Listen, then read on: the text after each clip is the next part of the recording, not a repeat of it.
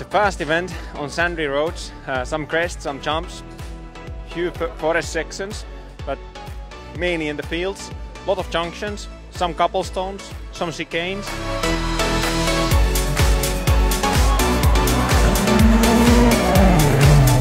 Overall, I mean, I'm happy with the times, the level where we are. That's important, but it was a bit slippy and was not the easiest to get the feeling. But I mean, what I can see from the car, car feels good.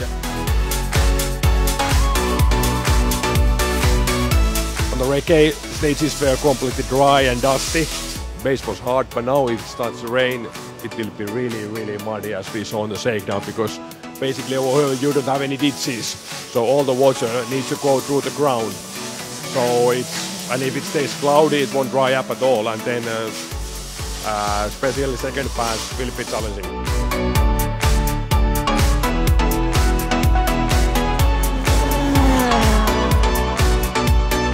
It feels really good.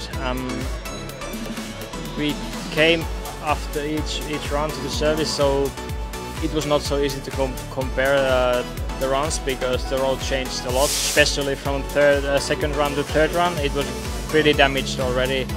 I was quite surprised about that.